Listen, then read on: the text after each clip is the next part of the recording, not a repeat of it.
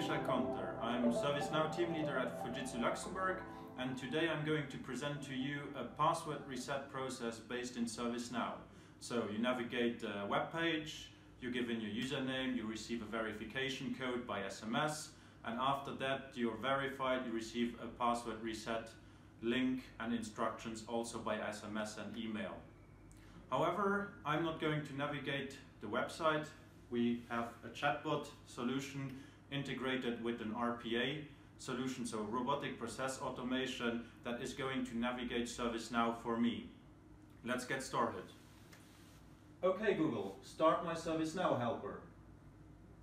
Sure, getting the test version of my ServiceNow helper. Good day. I lost my password. I engaged the requested password reset for your Active Directory account.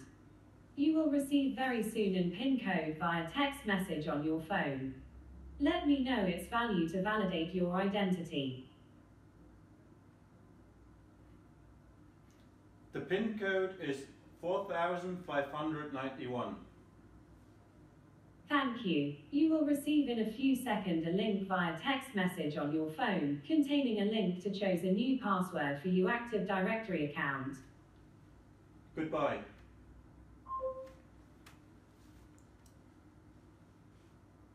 And there is my link. Loading web page. So now we're getting into the password reset process of ServiceNow. I'm typing in the new password.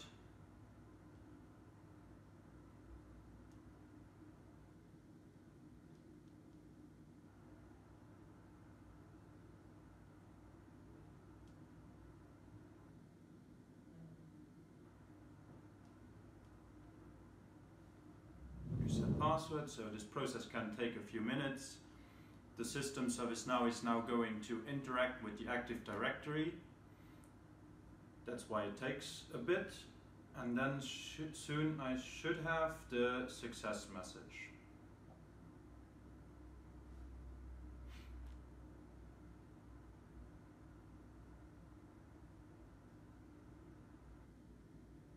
There we go.